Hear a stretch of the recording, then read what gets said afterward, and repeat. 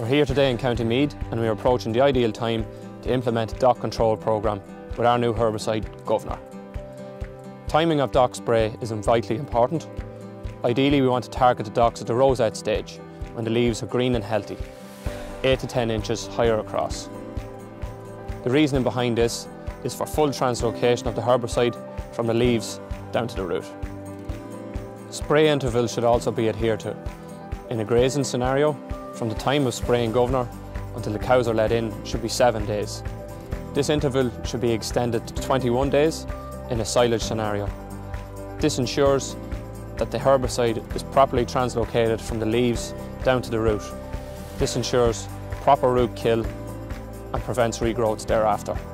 There's no harm in cutting silage before 21 days, but a regrowth is more likely. Water volume is another very important factor. When using Governor, we should be using 300 litres of water per hectare. This is to ensure full coverage and complete weed kill.